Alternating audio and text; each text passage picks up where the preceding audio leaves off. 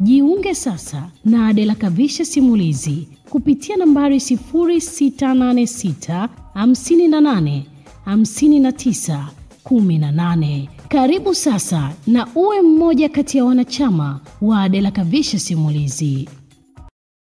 Leo nitakupa story moja ya kaka anaitwa Robert. Kijana huyu ni kijana ambaye alikuwa anajishughulisha kazi zake za kawaida tu, mfanya biashara niseme. Sasa katika biashara zake siku zote alikuwa ni mpambanaji wa kusema kwamba kesho kutwa ana malengo makubwa, hata atakapokuja kuwa na familia basi awe amejipanga vizuri kabisa, yani yuko vizuri kimaisha. Malengo yake yalikuwa mazuri. Na siku zote kama ambavyo tunaambiwa kwamba ukiwa na malengo basi pambana. Usiseme tu kwamba mimi nataka kufanikiwa au nataka kuja kuwa na maisha mazuri, lakini hauna juhudi zozote ambazo unazifanya. Iwe ni kazi ama unaifanya ama kufikiria vitu ambavyo unaweza kuvifanya vitakavyokufikisha katika malengo yako. Ndivyo ilivyokuwa katika upande wake Robert. Alikuwa ni kijana mpambanaji, mwenye nia madhubuti kabisa za kutaka kufanikiwa. Kwa hiyo alipambana sana na akafanikiwa katika maisha. Ilifika wakati akaona kabisa kwamba mambo yamekaa vizuri. Kwa kipindi hicho akafikiria kwamba sasa huu ni muda mwafaka niwe na mke wangu, Mwenyezi Mungu akitujalia tupate watoto na maisha yaendelee. Wazazi wake pia walimsapoti sana. Kumbe ni kweli kijana wetu, huu ni wakati mzuri wa wewe sasa kuoa. Kwa walikuwa wako watatu pamoja na mdogo wake wa kike, na kaka yake alikuwa anaishi Uingereza, yani alikuwa nje ya nchi ya Tanzania. Alikuwa anaishi Uingereza, maisha yake kwa muda mrefu sana alikuwa huko Uingereza. Na unajua tena mtu akiishi nje ya nchi kuja Tanzania ni mara moja. Mwenyezi Mungu alimjalia akakutana na dada mmoja. Dada huyo anaitwa Ana. Alimpenda kutokana na tabia zake. Sababu Ana alikuwa ni mwanamke ambaye naye anajituma sana. Alikuwa mfanyabiashara pia. Akampenda sana, akaona huyu ni mwanamke ambaye ananifaa. Kwa sababu alionyesha kwamba anaweza na yeye kujishughulisha. Kwa hiyo akawa ni mtu fulani ambaye anapenda kujitegemea na yeye kuliko kumtegemea mwanaume zaidi. Ilipita kama mwaka mmoja tu, akaona sasa hapa ni wakati mwafaka wa kufunga ndoa. Kwa upande wake Ana hakuwa na kipingamizi, akamwambia sawa, mimi nakupenda. Nafikiri pia ni kitu kizuri kwa maamuzi ambayo umeamua. Namshukuru Mungu kwa sababu unaweza ukawa na mtu katika mahusiano kwa muda mrefu tu, zaidi ya mwaka, hata miaka na miaka, lakini hata siku moja sitamke neno kwamba nataka tufunge pingu za maisha, tuwe mke na mume. Kwa hiyo Ana alifurahi sana. Kaona kwamba jamani, huyu ni mwanaume sahihi katika maisha yangu. Pilika za ndoa zikaanza.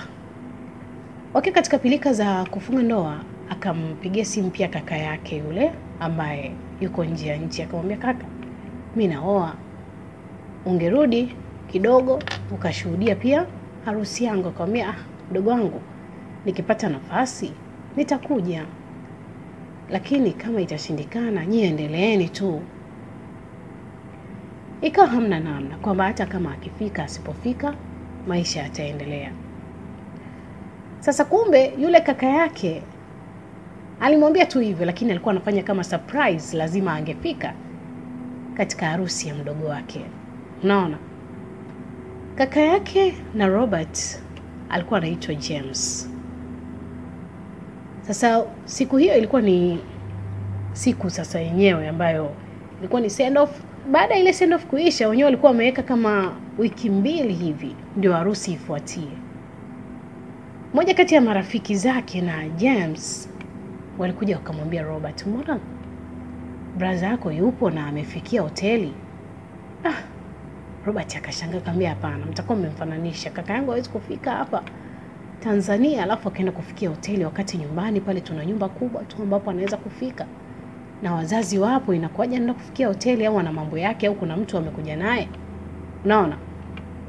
Yule rafiki akamwambia, ina maana kule wewe haujui kama kaka yako amekuja? Akamwambia mimi sijui, na nilimshirikisha kuhusiana na harusi yangu. Sasa yawezekana labda amekuja kama surprise, amekuja aje, yani sijaelewa, lakini ilimshangaza sana Robert kwamba brother amekuja. Alafu kafikia hoteli, na kuaje wakati nyumbani hapa nyumba ni kubwa tu.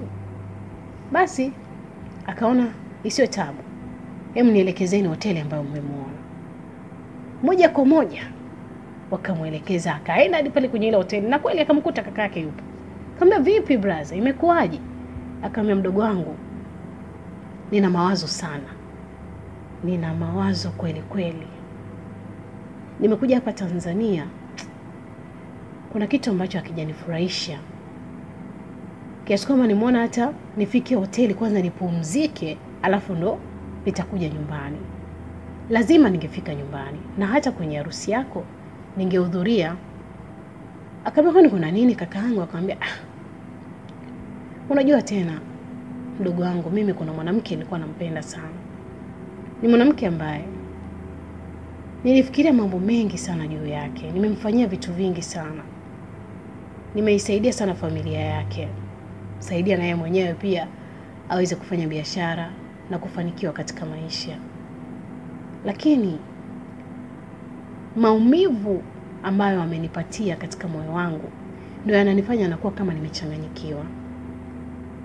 Wakati wewe unanipa taarifa ya harusi yako, mimi nilikuwa katika maumivu mazito sana ya mahusiano.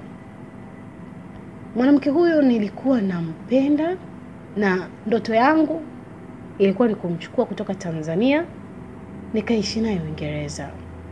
Lakini sasa ameniumiza sana moyo wangu. Usinione hivi mdogo wangu, nipo katika wakati mgumu sana. Nimefika hapa hoteli nipumzike kidogo, ili hata nikija nyumbani akili yangu iwe imetulia. Sitaki baba na mama wanione nikiwa katika hali hii. Naumia sana. Ni mwanamke ambaye sikuwahi kufikiria kama angeniumiza moyo wangu.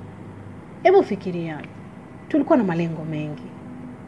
Yule mwanamke wakati anasoma chuo, nililipa ada ya chuo. Alipomaliza chuo, alihangaika sana kutafuta kazi. Nikamwambia isiwe tabu. Fikiria unataka kufanya biashara gani? Mimi nitakusaidia. Je, nini kitaendelea? Usikose sehemu ya pili ya simulizi hii ya Moyo Umepata Ganzi. Moja kwa moja kwa wale wadau ambao wanataka kuipata simulizi ya tetemeko la ndoa, basi usisite kunifuata kupitia nambari 0686 58 59 18. Simulizi ya tetemeko la ndoa ndio simulizi ambayo kwa hivi sasa naiuza katika zile simulizi ambazo nimesema kwamba baadhi yake nitakuwa naziuza. Lakini kwa simulizi hii ya Moyo Umepata Ganzi utaweza kuipata hapa yote, na hii tu ni sehemu ya kwanza. Sehemu ya pili itafuatia na mpaka hadi hapo mwisho wake. Kwa hiyo endelea kuwa nami na subscribe kupitia YouTube channel yangu Adela Kavishe, tuendelee kuwa pamoja. Nawapenda sana.